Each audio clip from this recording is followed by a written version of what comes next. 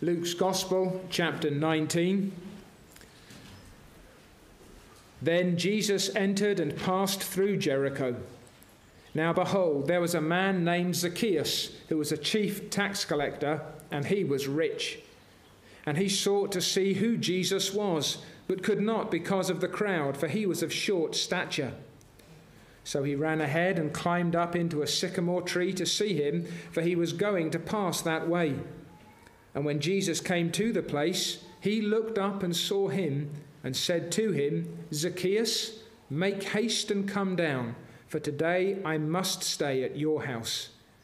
So he made haste and came down, and received him joyfully. But when they saw it, they all complained, saying, he is gone to be a guest with a man who is a sinner.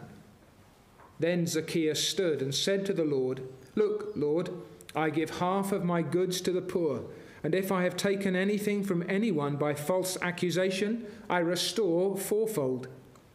And Jesus said to him, Today salvation has come to this house, because he also is a son of Abraham. For the Son of Man has come to seek and to save that which was lost. Let's pray once more.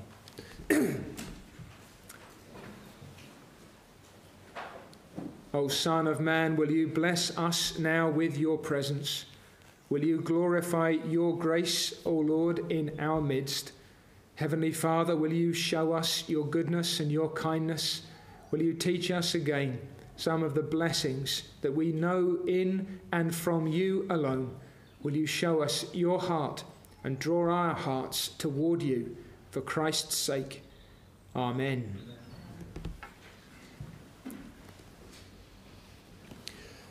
I think the story of Christ's encounter with Zacchaeus is one of Luke's high points. It's an episode that I would like to preach from every angle. It's one of those that just seems to bubble over with good things, some more obvious lying on the surface, some more incidental or tangential that you can pick up good things along the lines. But I'm trying to cover it in one go, and we will attempt to do that, God helping us. It's a history in which we see the power of God in operation. If you go back to chapter 18 and verse 24, you will remember that the Lord Jesus said how hard it is for those who have riches to enter the kingdom of God. But verse 27, the things which are impossible with men are possible with God. We've seen a rich ruler who couldn't let go of his wealth. But now we see a rich tax collector in whom God will be powerfully at work.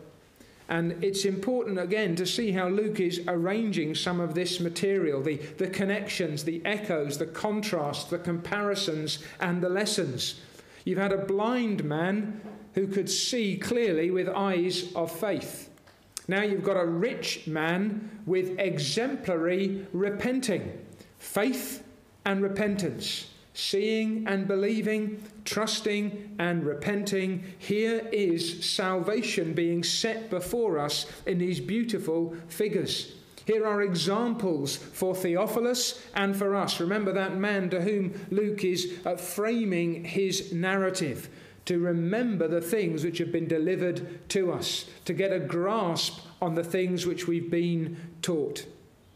Now remember that Christ has been going through Jericho, and there's a double Jericho if you remember. There's the old and the new town, and Jericho is on a major trade route on the way up to Jerusalem, which helps to explain the richness of Zacchaeus. We're going to see, first of all, a little man, then the gracious Christ, then a happy response from the little man to a gracious Christ. Then there's a vicious complaint that we need to take account of. We'll consider manifest or evident, open and demonstrable repentance, and then a glorious testimony. And that is the short version, and we'll get as far as we can. We'll start then with a little man. Jesus entered and passed through Jericho. Now behold, there was a man named Zacchaeus who was a chief tax collector, and he was rich. And he sought to see who Jesus was, but could not because of the crowd, for he was of short stature. So he ran ahead and climbed up into a sycamore tree to see him, for he was going to pass that way. What do we know about this man? We know his name. His name is Zacchaeus. It means basically pure or righteous, which might have meant that people talked about Zacchaeus with an ironic sneer on their faces. We know his occupation.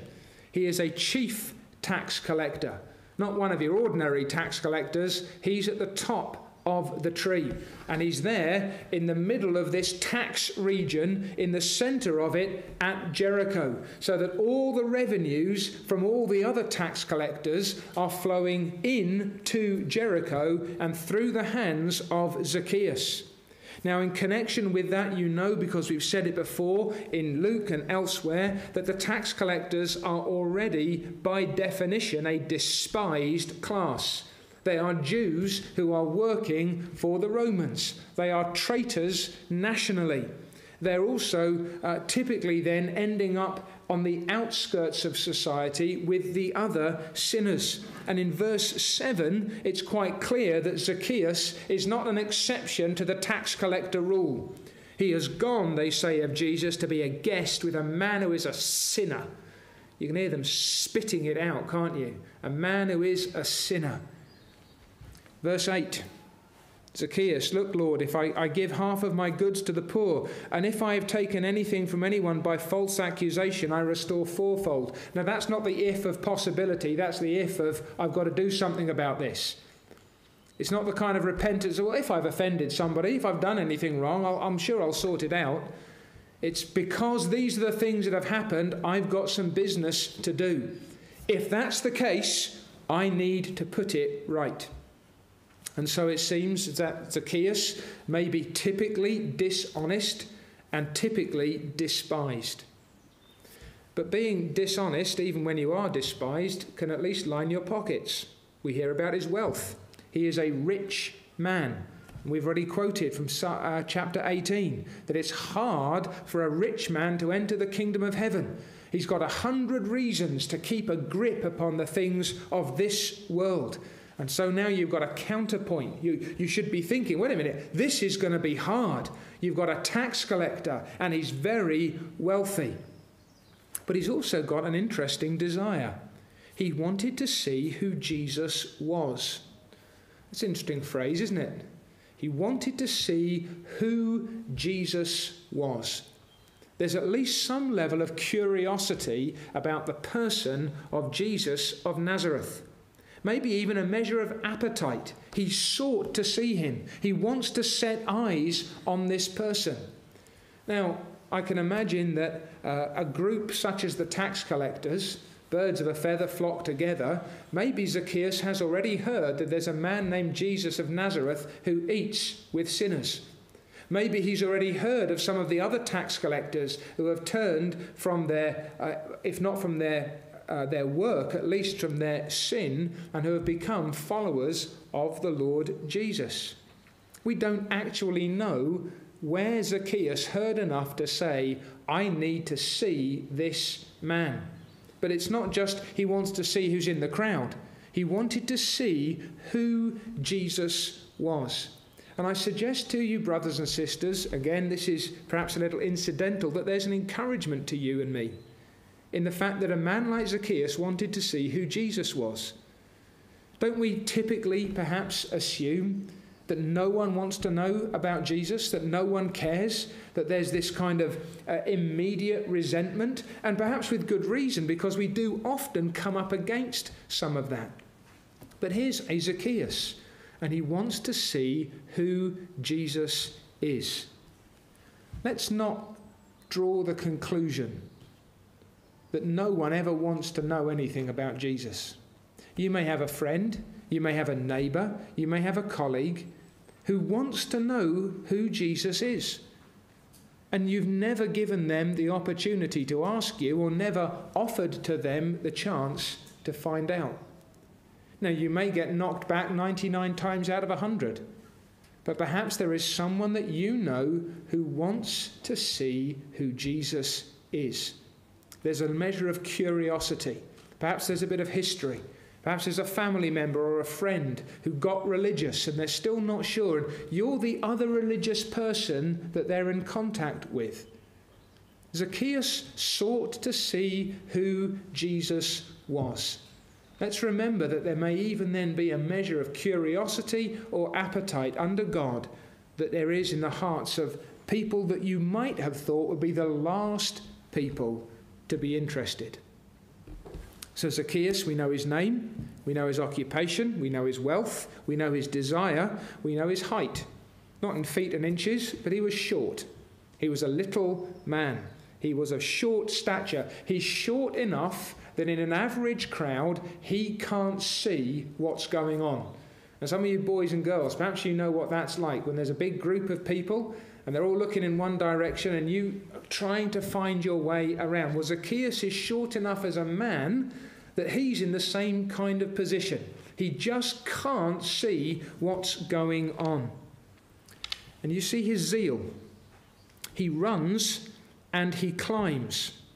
Now, it may be that because he's a tax collector and dishonest and despised, that he's not got much dignity left to lose. Otherwise, you probably wouldn't have seen a grown man sprinting along the side of the street, let alone climbing a tree. Or it may be that this is how he's trying to retain a shred of dignity. Boys and girls, this is what you would call a good climbing tree, this sycamore tree.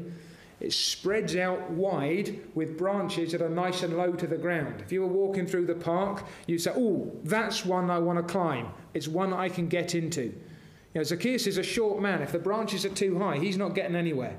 This is a tree that a short man can get into, climb into, and perhaps even be hidden by the leaves. There's no indication here that Zacchaeus necessarily wants to be seen. He's there to look. So perhaps you imagine him climbing up into the lower branches, making his way into a higher perch and looking out through the leaves where he can see Jesus of Nazareth passing by, but perhaps no one else can see that he is there. It seems then that Zacchaeus, like the rich ruler, is fundamentally dissatisfied with everything that he has so far received. He's a very rich man. He's at the top of the tree with regard to his profession. But no one, or very few people, seem to like him very much. And he still wants to find out who Jesus of Nazareth is. He is a lost man. He's like that sheep. He's like that coin. He's like that son. He doesn't belong socially, religiously, personally. He's a little man. And then there is a gracious Christ. I want you to love it, the way this story unfolds. When Jesus came to the place, he looked up and saw him and said to him, Zacchaeus, make haste and come down, for today I must stay at your house. Notice the pity of the Lord Jesus in dealing with Zacchaeus. He stops and he looks up. Now, how many of you look up when you're out for a walk? I mean, sometimes you might say, have the leaves come down, or perhaps you take one of those lovely pictures looking up through the branches of a tree.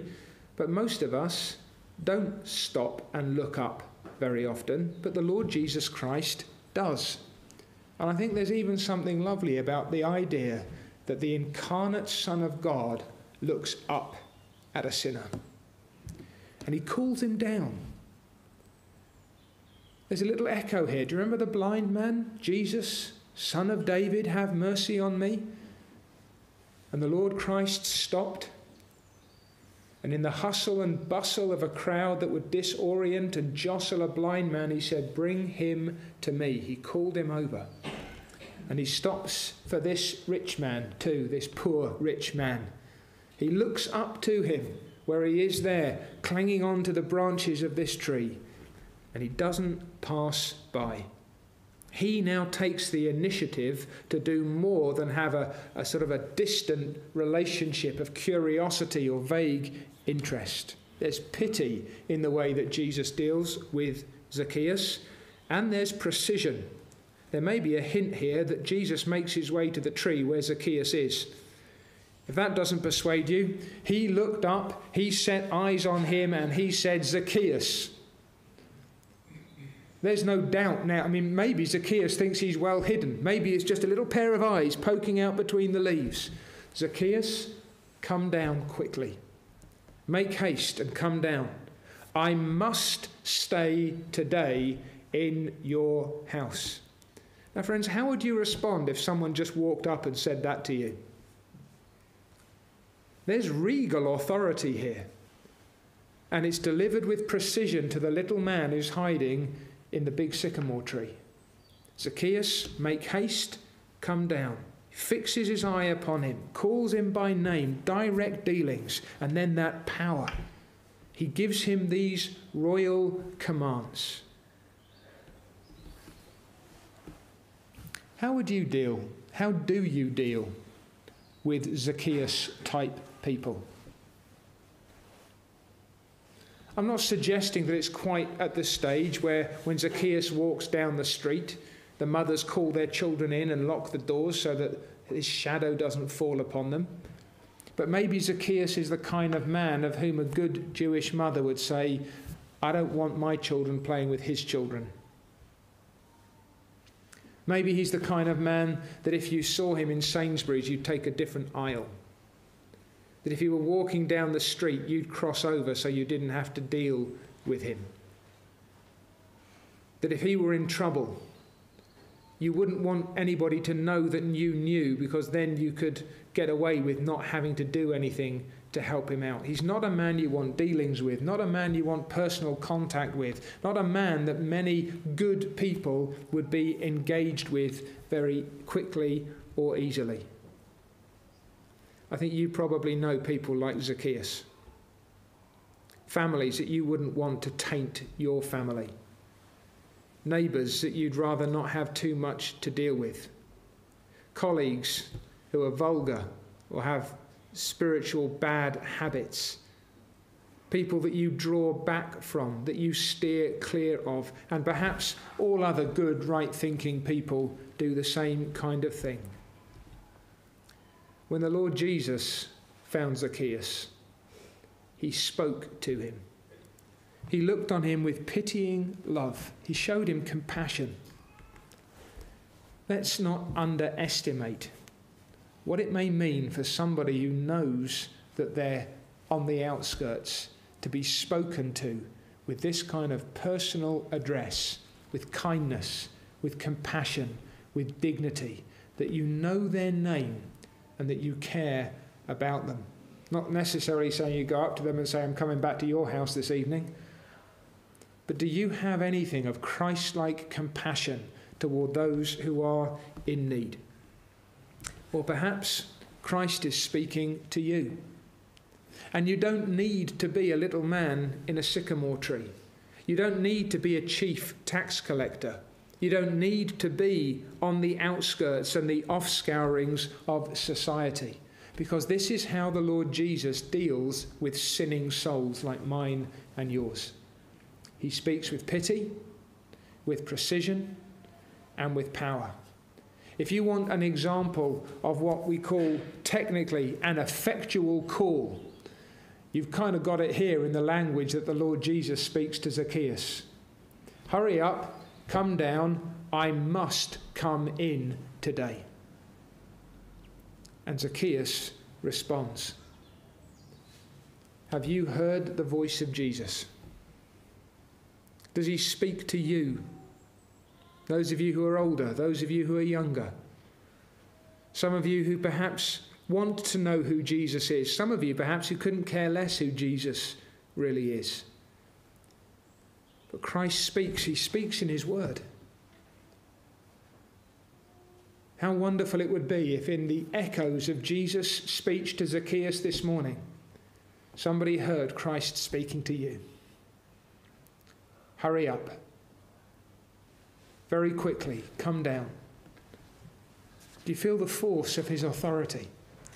Have you as you've listened to these sermons on Luke, or perhaps read the Bible for yourself, or heard about this Jesus in family worship, have you come to understand something of his dignity as the Son of God come in the flesh? The fact that he can say to you, I want to have dealings with you today. There's a little man hiding in a tree. And there's a gracious Christ who makes his way to the spot, fixes his eyes on that little man, and speaks with pity and with power to his soul. And there is a happy response, verse 6. You get the echo? Zacchaeus, make haste, come down, for today I must stay at your house. So he made haste and came down and received him joyfully. And there's those key 4 verbs there. He made haste, he came down, he received him, he rejoiced. I thought I might just preach that text. This is what salvation looks like. Don't be surprised if at some point in the future, Luke chapter 19, verse 6, here is a picture of salvation.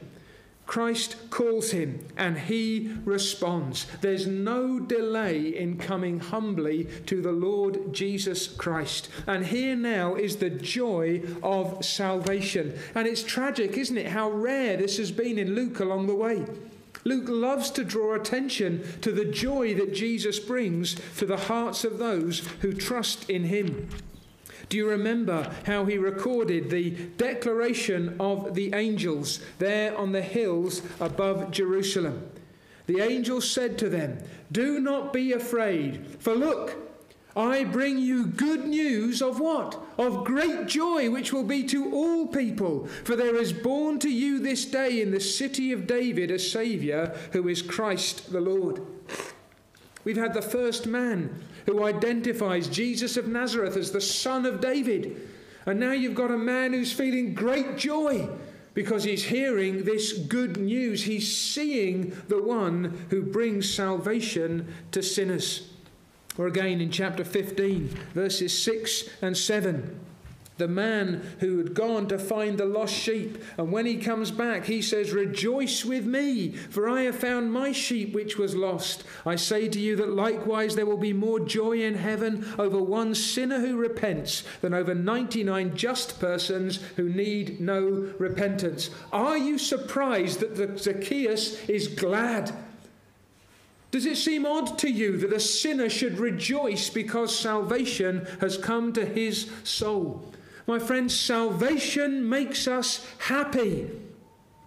It doesn't give us the kind of careless and shallow joy of the world. It makes us deeply satisfied and spiritually delighted in what God has done for our souls. It changes the whole demeanour.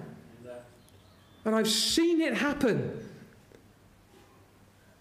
Perhaps the most striking instance that I can recall.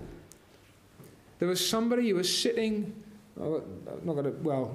between Sam and Bill. And sitting there on a Sunday morning, they had a face like thunder. They were hunched over, arms folded, head down, hair hanging, just looking, not even angry on that day, just sad, just distressed, miserable. They sat in a different chair in the evening, not too far along the road. Shoulders were back, head was up, hair was away from the face, eyes were clear, face was calm. Not like a weird look, but just peace. There was joy. What had occurred between Sunday morning and Sunday evening? Christ had said, make haste, come down, I'm coming in. And that person had made haste. They'd come down. Christ had been received, and there was joy in the heart. You may not have the misery pouring out of your face, but it may be building up in your soul. If you're a Christian, you have found joy. You have found good news of great joy. a joy that's like a cork in stormy waters. It will bob back to the surface no matter how heavy the waves may be. A solid joy and a lasting treasure which none but Zion's children know. Zacchaeus has become a happy man. Perhaps before he was a sour man, a mean man, a miserly man. The indications are there. Now his shoulders are back. His face has changed. There's peace in his soul. And there's a full embrace of Jesus Christ. He received him joyfully. He held nothing back. His heart and his home are entirely at the Lord's disposal. He is loving the Lord his God with all his heart and mind and soul and strength now, and his neighbour as himself. It's wonderful, isn't it? From the moment Christ looked up into the tree, between there and the moment Zacchaeus' feet touched the dust at the bottom, his relationship with God had changed entirely. A joy flooded his heart as he received the Son of God as his Saviour. Doesn't that make verse 7 all the more distressing? The vicious complaint. Zacchaeus runs home with a smile on his face in order to prepare a feast for Jesus of Nazareth because he has seen him for who he is. But when they saw it, you know who they are now, don't you? When the Pharisees saw it, when they saw it, they all complained. Here's the characteristic spirit of legal religion. He has gone to be a guest with a man who is a sinner. We've been here before when lost people are found. Chapter 15 and verse 2. All the tax collectors and the sinners are drawn near to Christ to hear him, and the Pharisees and the scribes complain, saying, "This man receives sinners and eats with them." You know what they're complaining about, don't you? They're complaining about God's mercy. They're resentful of divine grace. Fellowship with a sinner. God himself is smiling. The angels are singing, and the Pharisees are sniping. This Jesus doesn't know the difference between a good man and a bad one. Can't tell the difference between right and wrong, this Nazarene. Well, what do you expect coming from there? Here he is, eating and drinking with a sinner. We know what kind of man Zacchaeus is, doesn't he? If he were any kind of rabbi, if he were any kind of religious man, he'd be drawing back from him. He'd be saying, don't have anything to do with him. He'd be crossing over the street so that he might not have to deal with him. But Jesus came to call not the righteous, but sinners to repentance. There's rejoicing in heaven over one sinner who repents, more than over 99 just people, at least in their own eyes, who need no repentance. Brothers and sisters, do you want this congregation to grow? Amen. Are you ready for a Zacchaeus or two? When he comes in, will you draw back or will you reach out? You may be very rich. That might make a few of you a little more inclined towards him. He may be poor and skanky, and you might want to have nothing to do with him. But whether he be rich or poor, whether he be high or low in the estimation of men, do we not preach the gospel to every creature? Where is our compassion? Where is our pity? Are we ready to welcome all and any who are coming to Jesus Christ and to invest in the last, in the least, and in the lost? It will take time. When a congregation grows, the congregation needs to invest in those who are coming in. The elders need to care for the lambs of the flock. There are people who perhaps know almost nothing about the Lord Jesus. They're learning things for the first time. There's a division of labour. There's a readiness to pour ourselves into what? The outsiders? The strangers?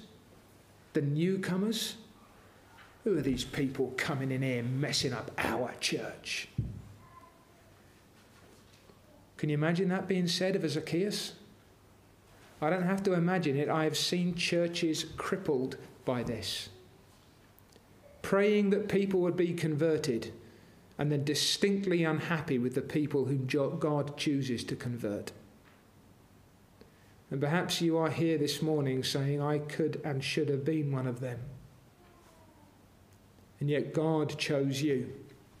And God's people embraced you and loved you and taught you. Would it not be a tragedy if we replicated the spirit of the Pharisees in this congregation and became suspicious of grace? I'm not sure God saves people like him. Isn't he precisely the kind of person that God does save? A sinner like me and like you? Or resentful of the investment that is made in those who are otherwise cast out and needy, those who've come hungry and thirsty, seeking after righteousness? Or do we rejoice with God and his angels because those who are outside have been brought in and those who are lost have been found? There's a manifest repentance. You know the proverb we have, the proof of the pudding is in the eating. Zacchaeus has just been called a sinner. Christ is being derided and disdained because he can't tell the difference between a wretched man like Zacchaeus and a fine upstanding citizen like, well, for example, the people who are calling Zacchaeus a sinner. Do you notice that Zacchaeus doesn't pretend that he was a good man all along? Zacchaeus doesn't try and hide his sin, doesn't draw a veil over his past life. Perhaps there were things that he'd said and done that he wouldn't have broadcast to the world. By all means, that would be sensible. But Zacchaeus doesn't say, hang on a minute, I'm not a sinner. I mean, I may have, snaffled a little bit here or there. I may have rounded up rather than down when I should have rounded down rather than up. But yeah, I'm a pretty reasonable guy. I mean, I'm not a bad husband. I'm a pretty good father. I've been a reasonable citizen. After all, I'm responsible for a measure of employment here in Jericho. I spend my money in the town. What are you calling me a sinner for? Look, Lord, I give half of my goods to the poor. And if I've taken anything from anyone by false accusation, I restore fourfold.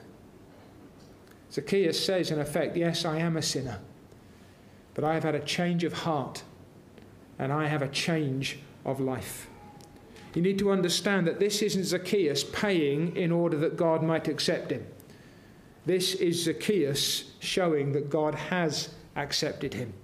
This is a heart that has been changed by the grace of God. This is a man whose entire existence has been reversed. And you notice now the contrast. The rich ruler, what did he do? He went away sad when Christ challenged him with regard to his attachment to his wealth, because he was very rich. Christ does not challenge Zacchaeus as far as we can tell. The Lord hasn't needed to put his finger on this part of Zacchaeus' heart, because Zacchaeus' heart has been changed by grace. And it's evident to all that wealth is no longer Zacchaeus' God, that money no longer reigns on the throne of his soul. This is a man who has been delivered from sin. And how now will Zacchaeus serve the God who has saved him? He's going to give half of his wealth to the poor. You understand now then that when Jesus said to the rich young ruler, I want you to give everything you've got to the poor, that was a test case. He doesn't turn around and say to Zacchaeus, you see, your heart's only half changed because you're only giving half your money away. No, the point isn't you've got to give everything away. It's a change of attitude. It's a change of heart. God is on the throne of Zacchaeus' soul. And so I'm going to give half of my wealth to the poor. And If I have taken anything from anyone by false accusation, I restore fourfold. When I have defrauded anybody, I'm not just going to give it back. And I'm not just going to give it back with the little extra that the law might strictly require of me. See, grace goes beyond law. There's another principle. If you've taken someone's ox, you give the ox back and you give another 4 oxen beside. Zacchaeus says, I'll take that. That's a way I can show my love to God. That's a way I can respond to what Christ has done in me and for me. I'm going to restore fourfold to anybody from whom I have stolen. Again, do you remember the Pharisee in the temple? God, I thank you that I am not like other men, extortioners, unjust, adulterers, or even as this tax collector. I fast twice a week. I give tithes of all that I possess. There he is. He goes out to his garden. He's going to get some mint for the lamb. Gets 10 leaves, chops them up, puts them in the weighing scale. There's 1 leaf's worth. That's how holy I am, folks, when it comes to my mint and my anise and my cumin. I give 1/10 of everything to God. And what if God had said, I want everything? What? Have you defrauded any widows, you Pharisee? Have you perhaps said to those who might have been ready to care for their parents, no, that money belongs to the temple, where we will be very glad to take care of it? There were lots of wealthy Pharisees who'd lined their pockets under a pretense of religion. I think if you'd said to the Pharisee and the tax collector, well, the tithe is all well and good, but has grace opened your heart? Has God's mercy extended your hands? Has the favour of God toward you opened your home to others? Zacchaeus is a changed man. And you can tell because he's living a changed life. And you notice how the change occurs at the very point at which Zacchaeus had been such a prominent sinner. That's the point at which you can see that Zacchaeus' life has changed. The miser becomes a generous man. The grasper becomes a giver. The sour becomes cheerful. The cruel becomes kind. The vicious becomes gracious. The angry becomes meek. The bully becomes merciful. My friend, have you considered whether or not there really is a repenting heart beating in your chest?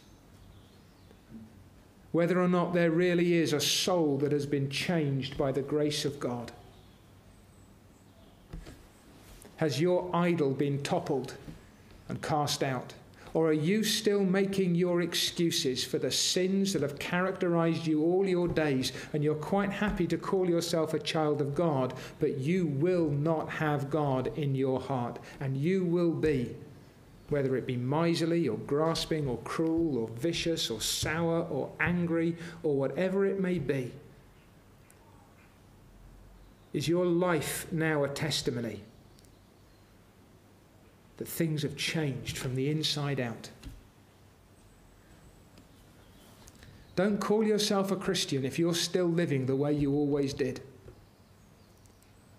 Don't pretend to be following Christ if the idols are still upright and reigning in your soul. You cannot profess to be a Christian and still live like the rich ruler and say, no, God cannot have that.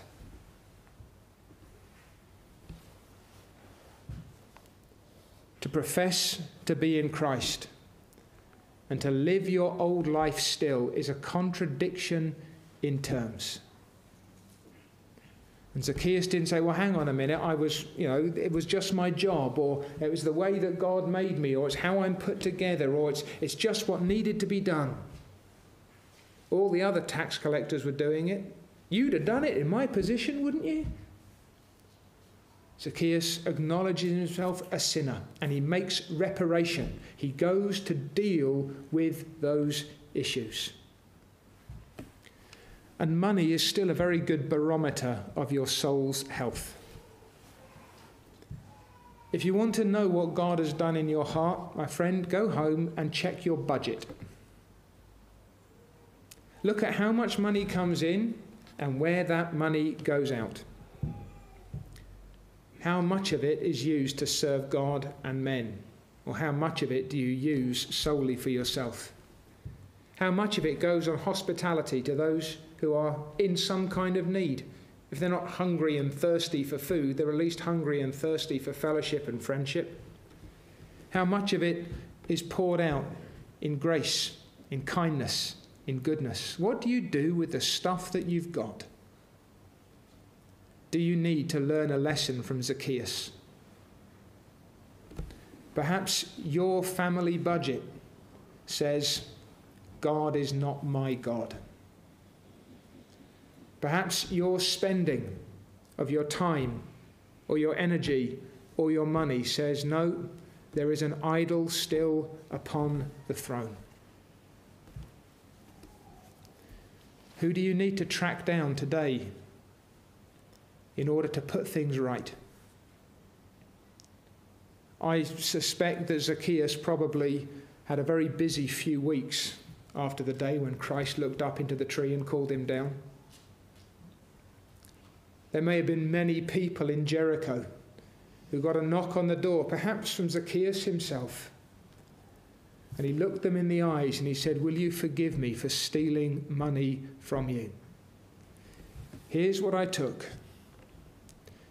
And here's what I consider to be the proper interest. Here's the one bag. And here's the other 4 bags to make up for what I took away.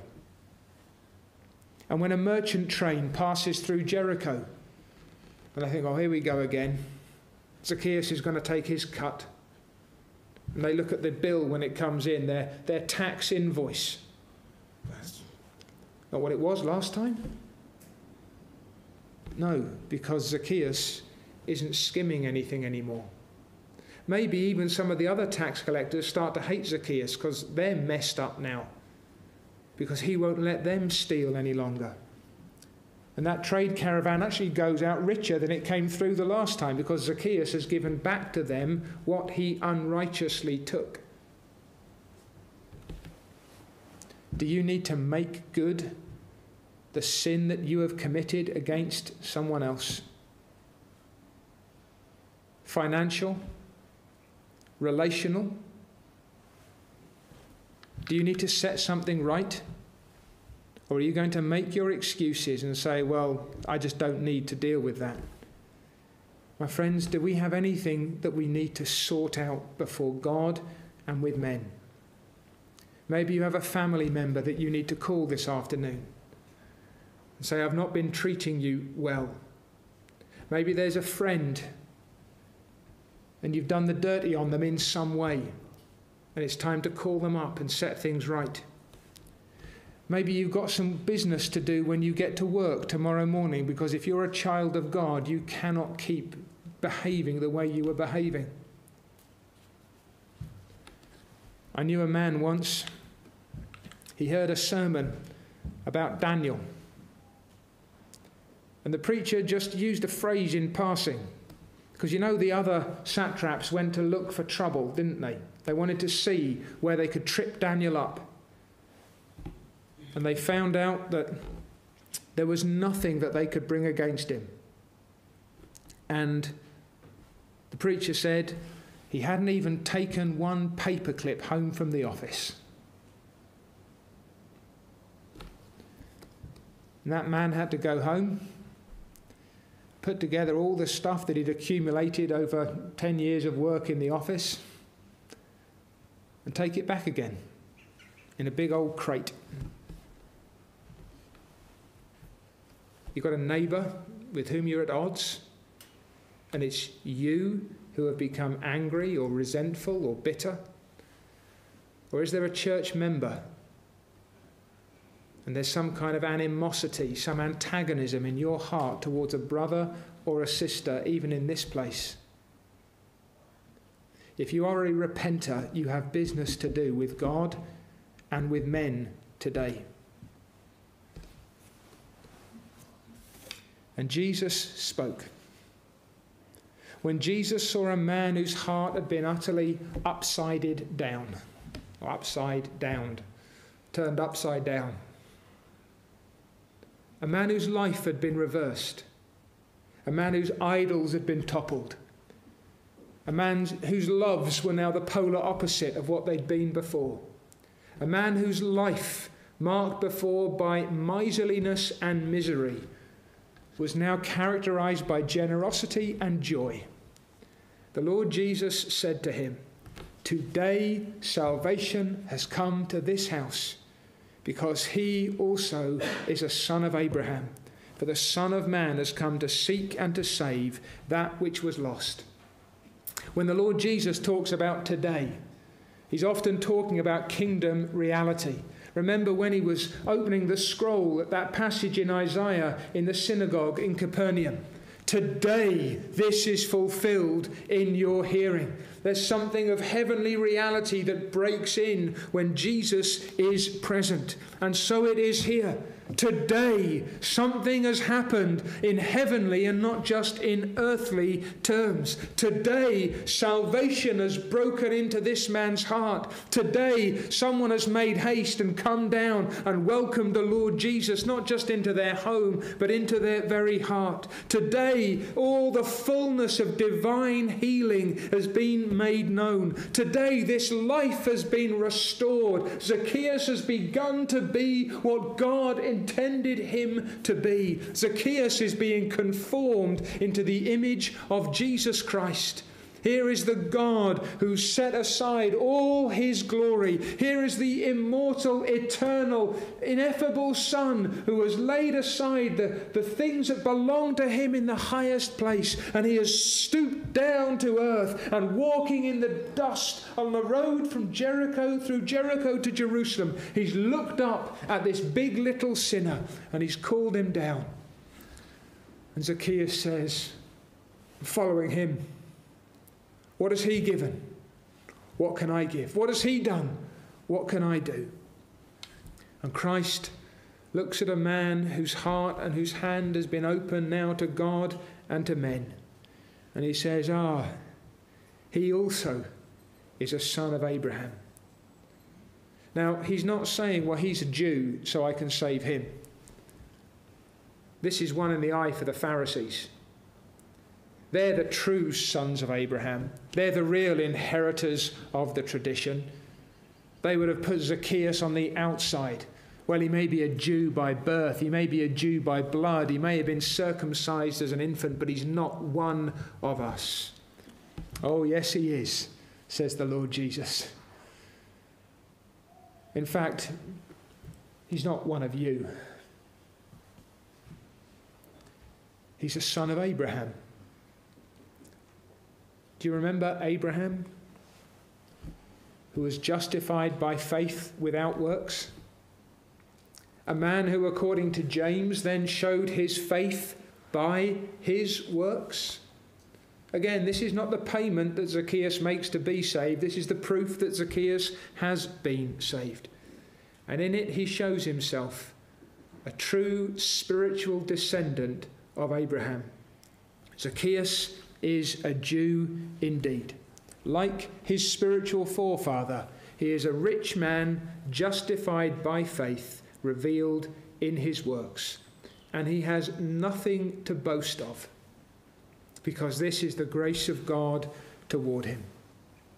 There's a consistency, always a consistency between the heart and the hand of a saved sinner, between the mouth and the heart of a saved sinner, between the foot and the heart, between the ears and the heart, between the eyes and the heart. Out of the abundance of the heart, the mouth speaks. Out of the purity of the heart, the eye looks or doesn't. Out of the generosity of the heart, the hand gives. Out of the integrity of the heart, the ear hears. Out of the holiness of the heart, the foot walks. Salvation's been received. Salvation has been displayed. Salvation has come to this house. Why? Because the Son of Man has come to seek and to save that which was lost. Doesn't that put in a nutshell so much of what we've been looking at over the last few weeks in Luke's Gospel? Don't you find Luke here rising to heights? Perhaps under the influence of the Holy Spirit. He's been thinking, I can't wait until we come to that bit where Jesus says this. We've had the people who've turned their backs upon him. We've had the people who thought they were too good for him or good enough in themselves for God. We've had people who said, if that's what God requires of me, then I'm not interested.